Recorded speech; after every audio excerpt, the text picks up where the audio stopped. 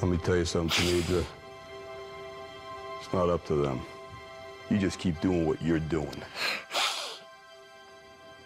All right, look, neither of you guys understood this exercise. This wasn't about taking cheap shots. It was supposed to be about exposing legitimate weaknesses. Angela and Lindsay, the only ones who really got this. But hopefully, you all got something out of it. Okay? All right.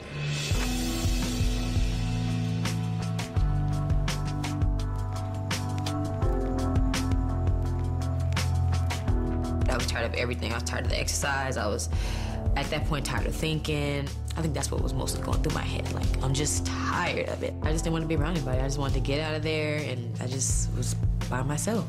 It's almost like you became Lindsay. But you guys, you guys definitely, I think, understood it the most. Like, I when the exercise works, it's awesome. I definitely enjoyed it. I learned a lot from it. Angela and I were actually the only ones in class that really committed to the exercise the way that you were supposed to. I definitely feel like I'm a better actress because of it. I definitely misunderstood the exercise. Just go up to her and speak from the heart.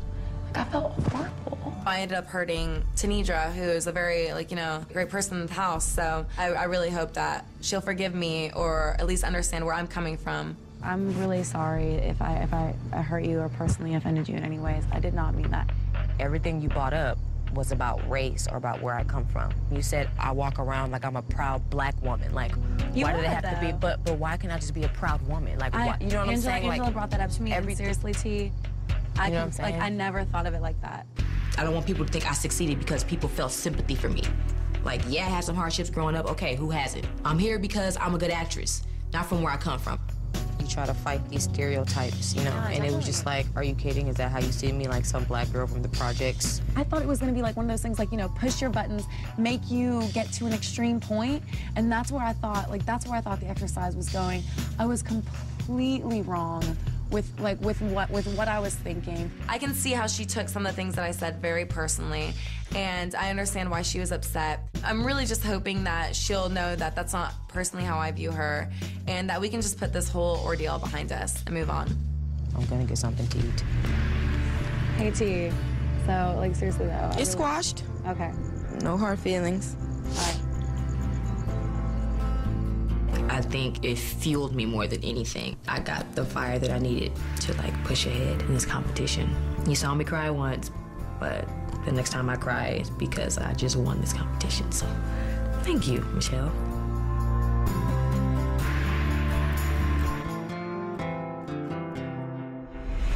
I promise, I don't bite. Let's shoot a vampire scene. My real concern is that it's kind of flatlining. And when you hear that beep, patient's dead.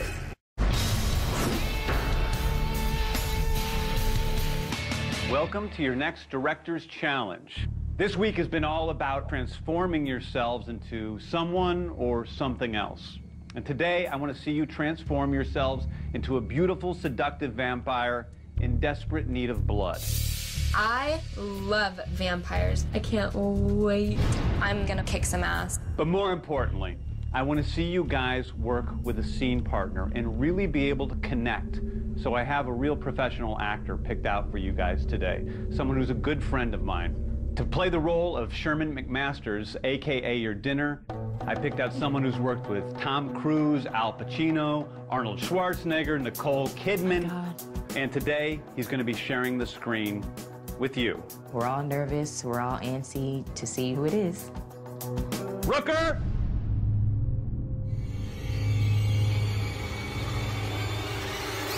Michael Rooker. Hi, girls. Hi. I was definitely really excited that Michael Rooker was there. I cannot wait to act with an actor's actor. And I was like, oh, yay! Ooh. But in here, I had no clue who he was. This is my good buddy, Michael Rooker. You may have seen him in my movie, Slither. And also, one of my favorite films of all time, Henry, Portrait of a Serial Killer. Let's shoot a vampire scene. Let's do it. We walk into wardrobe and makeup, and since I won the challenge, I got to pick out my costume. This is hot. Yes, I think I like that one. I'm going to be the hottest vampire that Mr. Gunn has ever seen. I really, really love vampires. I want to f***ing become one.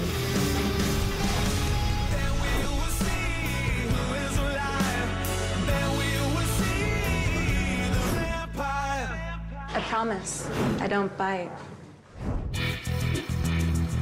Okay, we're rolling. Speed and set. I already feel this scene, like mind, body, and soul. Whatever's gonna happen, it's gonna be amazing. And action. Why are you still here? I'm here for you.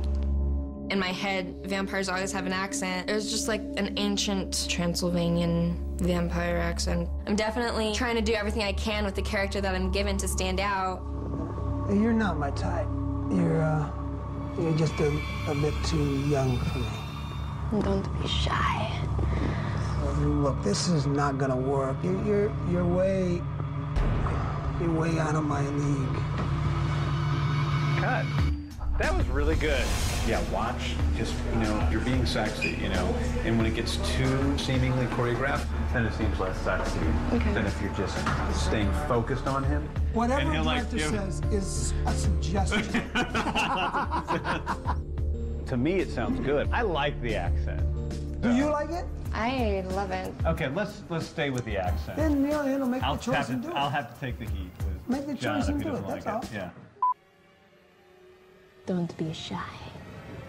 I'm not shy. And bite him. Ah! Huh. What are you doing? Surviving. No!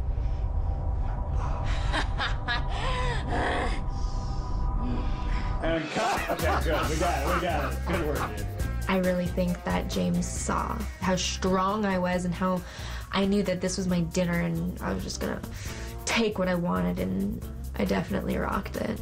I enjoyed every minute of it. Wow. I know that I can bring to the table something special, but how do I do it under pressure? How do I bring that and just be who I am and do what I do? Camera, action. I just don't know why you're still here. I'm here for you. No, you're not my type. What are you doing? I'm surviving. Cut. You're doing some stuff with your mouth that looks funny. And really, at that last part, be in charge of him. Okay. Gal! What are you doing? I'm surviving. Cut. You're about to kill this guy. He's a helpless impala, and you're the lion. Okay. Action. What are you doing? I'm surviving.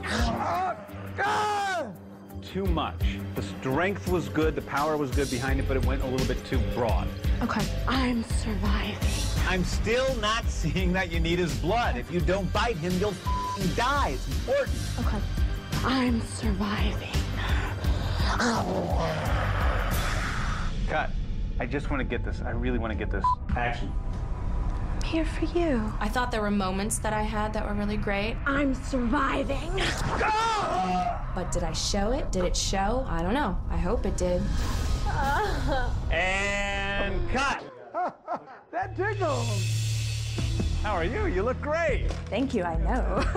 I don't ooze sexy, so when I have to play it, it comes a little awkward, but I want to show James Gunn that if I can harness my sexuality, nothing will stop me. Why are you still here? What? I'm here for you. You're not my type. Ow! Ow! What are you doing? Surviving. Cut. At the beginning, I'm not exactly sure what your choice is. So just make a more clearer choice. What is it? What is it? Well, I was kind of doing it like she has done this a million times before, but that's kind of her game, is to play the little coquettish thing. Yeah, I'm not getting that. That's a great choice, but I'm not getting that. Give me the surviving. Go from the bite. What happened? My earring came out. Get it?